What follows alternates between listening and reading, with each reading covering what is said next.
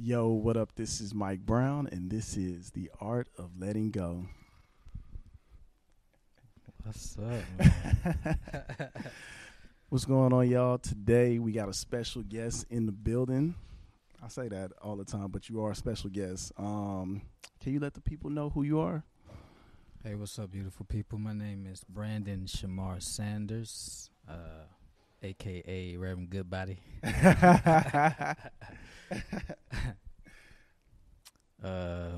Yeah, man, actor, writer, speaker, historian. I like to call myself that now. I would say that you are, man. My first time meeting you was at the Black Man Now. All right. Yeah. Shout out Eric Payton. But yeah, like I remember you spoke. It was either the first one or the second one. I just knew, like, I was like, man, this dude is deep. I appreciate that, man. It was something like you were talking about something. I remember you gave like just the analogy of like the Lion King and just it was deep, man. So I knew I had to get you on the show at some point. For sure. You know, I love my analogies. Yeah, absolutely. Movie historian in general, Black historian. Yeah, man. Man. So first, I wanted to talk about what you're doing with the Sunday socials at Agora, because I've only been a couple of times. But what is a Sunday social exactly? So Sunday social is basically it's a group conversation. It's a safe space to talk about whatever that is in the realm of healing and love and support and different perspectives. It's just an open space to like release and learn and understand. We do it at Agora Temple, which is on Melrose Avenue, every Sunday at 2:22 p.m. So yeah, man. Started off with just like 2 or 3 of us, and since then it's grown to like we had like maybe 30 people 2 weeks ago. That's crazy. Yeah, man. It's been great. That's what's up, man. One of the things that we all talked about last week was balance, and also like the letting go of like people, and not really letting go of people, but kind of just letting people like from your past life kind of just be where they at. Right. And I really wanted to talk to you about that because it's challenging to see, but it's dope to see that so many of us are going through the same things. Because where are you from again? Alabama. Yeah. And I'm from Texas. Oh, yeah. So, just the perspectives of, how we grew up to probably how we are today are totally different. Mm-hmm. But we have so many people that are probably still in that past way of thinking. And I'm curious to know how do you deal with that as far as like interacting with family and friends and stuff from back home? For me, it's about acceptance. Yeah. Because you realize that you can only save yourself. So if you try to save somebody else, you're already missing the point. So they have to get to that place internally on their own. And in the meantime, unconditional love is the energy to put out. Yeah. And not gonna lie, man, sometimes it's tough because especially when you can see, something that they could learn or attach themselves to that will help them grow, but they're not there yet to receive it. And I think the point for me has been to being able to release myself from not being affected by it anymore. Yeah. And even just hearing you say that, it makes me feel like almost like we have to find that love and acceptance for ourselves first in order to really give it to other people. Because, I look at my own life and I see points where I've been so critical of myself that it makes me do that with my family, do it with my friends. And almost like those parts of us that we don't like, we see them in other people. Right. Yeah. And that's the thing, we start trying to change them, but the reason why we see it is because maybe the universe is telling us we need to change us. Yeah. And that's when that work comes in, that internal work that a lot of people I see are afraid to do, man. I used to be afraid of it, but it wasn't intentional fear. It's just how I guess the way we have been taught how to perceive life, has an effect on you putting the attention on yourself because, you know, we're from the South, so religion is very strong. Yeah. So the good sources coming from out here, the bad sources coming from out here. So whenever one is, you know, out of balance, we look for the answer outside versus inside. So, yeah. Yeah. I'm glad you mentioned religion because I'm curious to know what do you practice, if anything, and not that you have to, but I'm curious to know just because I grew up, you know, Christian, Methodist, and when I got into college, I started looking into like, and not looking into it, but I was going to a Catholic school, so I started going to like Catholic church, and I mean, going from that to like last week, I went to a Buddhist temple. Nice. You know what I mean? So, and you know, you kind of taught like there's only one way, right? And I guess being out here, you start exploring other ways that are out there. So I'm curious to know like what your journey is like with that. Ooh, good question, man. So I grew up in deep South Alabama, so I grew up a Baptist Christian. Yeah. And then as I got older and went to college, went to a non-denomination Christian church. The same thing out here in L.A. You know, the new way, the modern church. Where, yeah. Nobody's wearing a robe, or, you know, in the quiet. They got fedoras on. Yeah. But when I started my journey, I still was trying to identify with something, and each thing that I would learn, I could identify myself with it. So I would learn about Buddhism and see the relation it had with Christianity. Yeah. I would read, you know, these old Hebrew texts and see how it related to the same thing I was learning over here. I would, you know, so for me, I realized at the end, after all of that study, searching, is that the thing that I was taught in school is what I practice. And my professor, shout out to Dr. Tommy Stewart, she taught us the art of being. Oh, wow. Can you explain that a little more? The art of being is, and this is, you know, an acting technique. Yeah. But this acting technique isn't about you trying to become a performer, but it's about you being fully present in this moment and becoming whoever this character is. But in order to become this character, you have to fully fall in love with it. So it even just hit me just now that, man, that's all I can do in life is just be. Because as I be, I can fall in love and become everything that I experience and learn something from it. You know what I mean? And so I don't throw any of the religions away if there's something in it that resonates with me that I can learn from. Right. I use it. If not, I don't use it, you know. So you kind of defining life for yourself and, you know, what all of it means to you. That's pretty deep, man. Yeah, man. 'Cause that keeps me open-minded. And I think that's the whole point, is to always expand. They say God is, you know, infinite. Yeah. So we are that embodiment of that infinite energy. So we should always be continuing to grow. So if we get stuck at one spot, that becomes stagnant energy. Energy has to, was like that Duracell battery commercial. It just keeps going and going. I like what you said about like just the art of being and like fully embodying that character, and it makes me think about life in general and like, shoot, how the process of falling in love with the characters that we are, you know, and it takes a lot of work, man. Yeah, it takes a whole lot of work. Yeah, the best characters that I learned in theater to fall in love with were the villains. Okay. Because this was a big lesson I learned, was when I had to play my first villain, I hated him because I hated what he stood for. Yeah. And my professor, Brian Martin, he was showing me how how can you be somebody if you hate them? And so how can you tell their story if you don't care about their story? You just see a bad guy, but what's really happening here? So he made me go deeper into investigating. So as I go deeper, I realized, like, oh, he's not a bad person. He's just hurt by something, and this is his only way of being able to express it because he hasn't been heard. And he said, do you feel that in your life? Yeah, I have felt that before.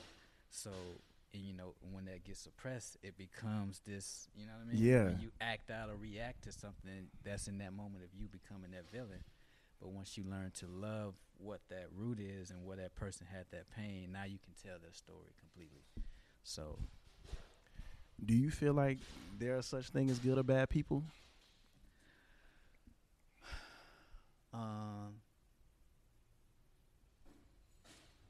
Nah, I think there's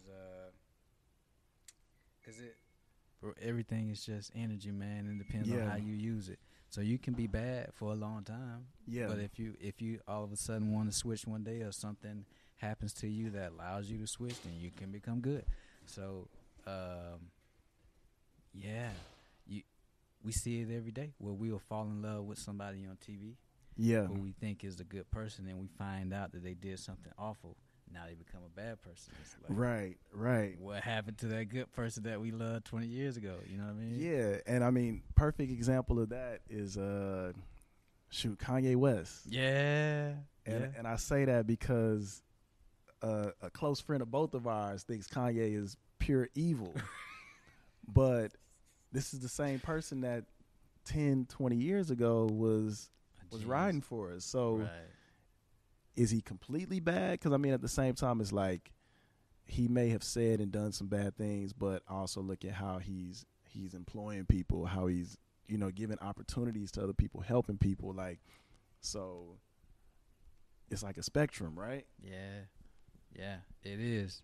And all you can do is accept it because there's something for you to learn in it. You know what I mean? Yeah. Like, that's just a part of his journey right now. And some of the stuff that you see that you may not like, that doesn't mean throw it away. It just means let me investigate why I don't like this and why it affects me the way it does. Because, bro, that happened to me today.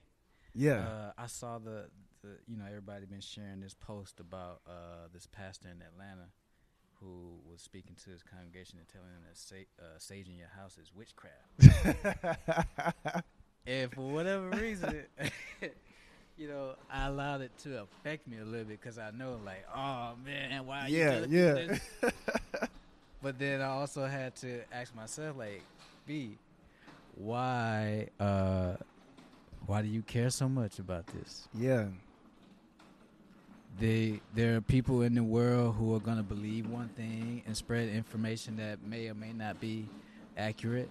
And there are going to be people who are going to do the opposite. Yeah. So, man, it's a process, though. Which is what absolutely. I like about life, man. It never gets to a point to where it's just like, oh, I got it, now I can just chill forever. It's like something always comes up to challenge you, which then makes you stronger. So, you know, you kind of appreciate that stuff for what it is. And I think when you know that the challenges get a little easier to handle, like I think initially for me, when it hits, I kind of be a little frazzled. And then once I realize I'm in a challenge, it's like, okay. And then it almost like goes away pretty fast because it's like, okay, now I just got to figure this out and then just move on. Right. Yeah, man. But to be open to that. Which is the thing about the acceptance with other people, because a lot of times they're just not open to new information. And I guess it's that part of that psyche that wants to hold on because it feels comfortable, you know. It's hard to break out of that mental comfort zone. Yeah. And and it's funny because I think we all kind of do it in our own ways. You know, I'm learning more about perspective and just like how sometimes I looking out, I can see that people only see things one way because they're looking at it from their perspective. But like, you know, something that may be challenging to you might be easy to me, and something that's easy to me that's challenging to me might be easy to you. Right. But being able to see that, you know, it makes me not want to judge your challenge because it's like you got to go through that. Right. You know. Right. That exactly. We're trying to judge somebody else's story. Yeah. And they still writing it. Yeah. You know what I mean? Yeah. Like, I don't want to try to convince you of something that I think works better for you if that's not what you came here to do. You know what I mean? Yeah. You might be writing a story that might inspire us in a different way by the tragedy you go through. Not that somebody's intentionally going, yeah, I want to make a tragedy for myself, but and you can tell me how you feel about this, but part of it being your own free will versus it being influence, so it's already kind of etched in you already and you're playing it out. Where do you fall on that spectrum? So you saying like the things, because I'm kind of understanding like the things that we go through are kind of like meant for us to go through almost? Yeah. And then just the idea of writing your own story, how much of it is you writing it versus your influence to write what's already inside of you? I think it's kind of being co-written. I do. I think it kind of reminds me of those books like as a kid where it's like you get two options of like if you want to follow this one, you go to this page, or if you want to follow this one, go to that page. I think some parts of it's like that, and then it is some of us that's taking that control. Like I think when you writing out your goals and when you writing out your aspirations and your dreams, you kind of are writing the story. Because what I'm learning is like things that I might have said 10 years ago happening today, and me not remembering that I said that or wrote it out, and a friend telling me, hey, remember when you said this, that, and that? Like, for example, we did the live episode, and we basically talked about therapy in a bar, and my boy James was like, man, remember when you said you wanted to do therapy sessions in a bar? And I was like, that's crazy that we did that. So yeah, I think we all are writing a story, Yeah. And so with us writing our own story, we got the pen in our hand. Yeah. When somebody else on the outside is trying to tell us what to do, then it's like you're giving them the pen to tell you what your story should be. Right. So, man, that's but I feel like, because I agree with you, I for sure agree with you, but I feel like that also challenges like these principles of what we're taught, and like which ones? Like just some of like the Christianity principles of like following God, and not to say that I feel like in my path I'm not following God, but I also feel like God is seeing the work that I'm doing and kind of clearing the path more so for like, if you clear on this and you feeling it, I feel like that is God. You know what I mean? Exactly. Yeah. But yeah, I feel like a lot of people kind of just wait as opposed to, like you said, just writing it, because it does feel like a lot of and it doesn't feel like pressure. I think in the past for me it probably did feel like pressure to know like, damn, like this is all on me. Right. And now it brings some excitement, like to know that this is all on me. Yeah. Yeah. It starts off as fear. Yeah. Because we were taught for so long that it's not that way. Yeah. So it's kind of scary when you're out there by yourself, because for so long we've been given that protection or that thing where somebody's got your back this whole time. It's like, oh, okay, cool. If you're telling me what to do, all right, yeah, cool, I'm good. Yeah. Then you realize like, oh no, it's all on you, brother. Right. Run jump in that pool, deep dive. Oh man, I used to get a lot of inspiration from watching the Animal Planet, just to see how animals operate in nature, man, and take the symbolism from it, because I think all of creation is a story. Yeah. So as you watch it, you get to see the story of how you can maneuver through life, because it's all, intertwined. So I'm watching these birds, man, and how they would, the mama bird would take the baby, and before they even learn how to fly, she just kick them out. Wow. And it's like either you're going to die or you're going to figure it out. Yeah. I'm like, dang. Yeah. That's some tough love there. Yeah. That's a real way to look at it. Yeah. Damn. Yeah. And 9 times out of 10 they do. That something, goes wrong, but it's just that point of that the truth is already in you. Yeah. I believe that. Yeah. I do. I really feel like everything is inside of you, including God. Mm-hmm. You know, it's funny how we look so external for God, and it's like, what if God placed it like right inside of you? Exactly. That's the kind of things I'll be thinking about sometimes. Right. Like, you know, I'm looking external, but what if it's all like right there? It's all in the heart, man. Yeah. And that's the whole point of that unconditional love, because you're releasing God, or you're releasing yourself, because you're expressing yourself. There's that wave around that energy. You know what I mean? Yeah. It's like everything outside of us is a reflection of Yeah. what's going on the inside. You know, I was thinking, man, like, first of all, we're small, but we're big at the same time. Yeah. So, like, we're small in the fact that if you go to outer space and look down, like, dang, man, you're pretty much just nothing. Yeah. But then when you come back down and look up and see in the middle of the night that in one view you can see 1,000 stars that are all millions of miles away from each other, that, like, are massive. Yeah. Makes you wonder, like, dang, how big am I to be able to see that much at one time? Right. Yeah. Yeah, you know what I mean? Perspective. It is. Yeah. It is. So it's like we are experiencing God. That's how I look at it. Like, I agree with that too. I do. Yeah. I do. Like I feel like I've kind of abandoned like the human characteristics of God, because I feel like that was the way I was taught, and like being taught to fear God and stuff like that. And honestly, man, I would say my first like real direct connection to God was the first time I took shrooms. And it just made me feel like everything that I was taught about God was just incorrect, and it made me like build a direct connection to God, and like not feeling like I needed a middleman to communicate, you know. Right. It's already there. Yeah. And it's in the book too. It's just the way we were given the book. Yeah. That twisted us from receiving that, you know what I mean? Yeah. But I mean, it's pretty obvious that was on purpose.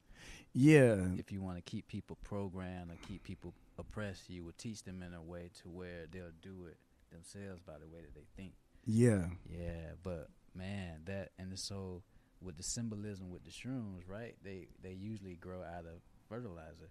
Yeah. Which is, you know, that's the excrement.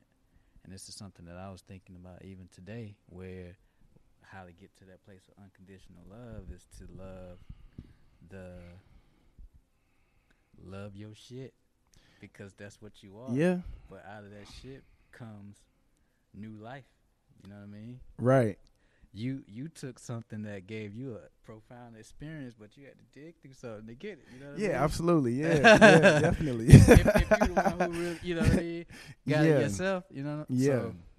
So that's a story right there. Yeah. You know what I mean? So, hey,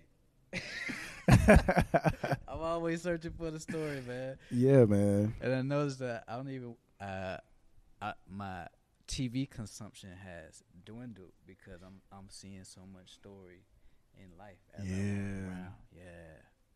And it's been beautiful, man. That's deep, man. So, question that popped in my head as we were talking, but I'm curious to know, I mean, none of us know, but what do you feel like the story is after this human experience? Like, what's after this? Or do you even think about that? I think about it. I thought about it today, actually. Yeah. I can only base my answer based off of information that I perceive, or the amount of knowledge I have so far, and just looking at how things exist now. There's a cycle of life and death, you know. So I think what we're experiencing right now is actually the death. I can see that. Because that's the first thing as you come out of the womb. That's the number one thing that you're guaranteed. That's the first guarantee. Yeah. You go, welcome to death. You know what I mean? Yeah. you got 85 years or whatever it is. Right. Cause just like how that poop created the new life for the shrooms after it, that's the same thing with us, where as we decay or fall apart and we go back into the ground, it happened that a new life will come after that. Yeah. In a higher form, I guess. Whatever that looks like. I don't know what it looks like. Right, yeah. But no point in I try not to dwell on it too much. Yeah, definitely. Because I can't even dwell on the past because it don't even exist no more. Right. And it's like, so what is really time then if none of that stuff is there anymore? Like, you can't go back and get it. Man, this is probably the most present that I felt. Like, this year has been like the most present I felt in a year, and it already feels like I already feel like we've been through a whole year already just by just being here, and not, like you said, not thinking too far about the past, but not thinking too far ahead either, and really like creating what's ahead, you know, exactly, through action. Right. That's naturally what we're gonna do anyway. Yeah. We got no. It's almost like we can't control ourselves. Yeah. 'Cause you always gonna think. So you always gonna think about what can I do next. Yeah. Yeah. So after, it's just like. No, you're fine. Good. We got neighbors walking through. Yeah. It's all good. It's light. This real deal. But it's just like, bro, like playing Super Mario. Yeah. You get to level 11 or 12, whatever it is, you win the whole game. What happens? Then you start right back. Yeah, that's over. true. That's true. Yeah. But man, it's always something I'm gonna keep learning about. Yeah, absolutely, absolutely. Because I feel like there's something in it to even the whole process of being asleep versus being awake. Yeah. Because when you're awake in this realm, you're limited. When you go to sleep, you're unlimited. Yeah. And you can create the same thing, which makes me wonder, well, which one is the real one, the light or the dark? Yeah. Yeah. Sorry if we went too deep today. No, folks. man, that's why you're here, man. I told you, I knew you was deep from the first time I met you, so I appreciate you bringing that. One thing that I like to have my guests share is one piece of advice with the audience listening. What's one piece of advice that you could share, or just a lesson that you've learned that you feel like is important for people to know? To do everything you can to release fear. Because fear will manifest itself as walls. Yeah. That will give you the illusion that it's protection, but the reality is it's a hindrance. It's just like, it's almost like a overbearing parent, where they think what they're doing with all this control over you is protecting you, but it's actually hurting you.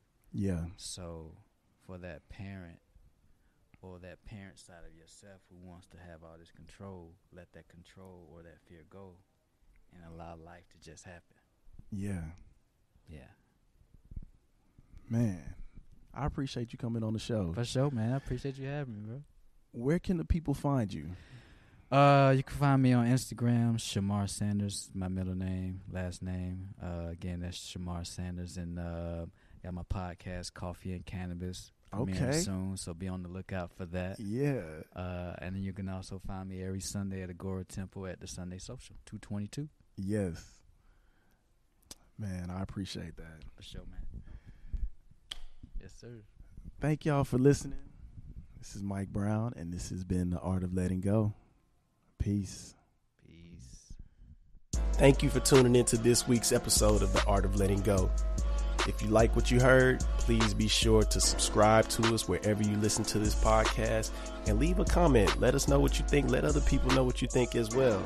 If you want to get in touch with us, hit us up on all social media at The Art of Letting Go Podcast. Also, you can send me an email, theartoflettinggopodcast@gmail.com, or give us a call. Leave a message. We might play it on the show. 213-394-2773. Also, if you would like to support The Art of Letting Go, we got some really cool merch, as well as we're now on Patreon. You can find us, The Art of Letting Go Podcast. Subscribe to us. Thank you guys for listening. This is Mike Brown, and this is The Art of Letting Go.